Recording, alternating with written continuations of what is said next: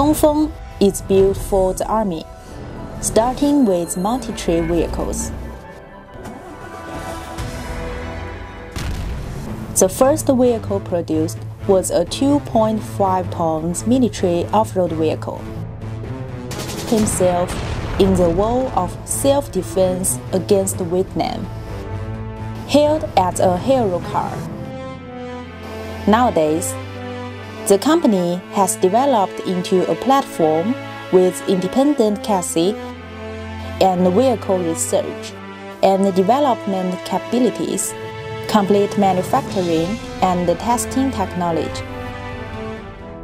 The company, based on the platform, serious, modular design concept, launched a series of Dongfeng multi-tree and civilians shared new generation products, including EQ2082, EQ2100, as well as the modified version of the dump truck and oil tanker.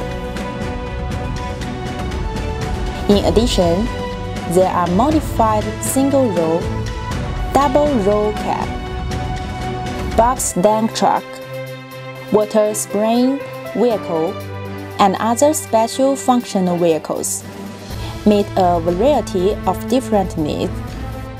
During the development of Dongfeng, the soldier and the masses are united in front. Strong production support capacity. The models it launched, based on high reliability and high mobility. After various tests, the performance is excellent. What do you think of Dongfeng's development history? Let us know in the comment section.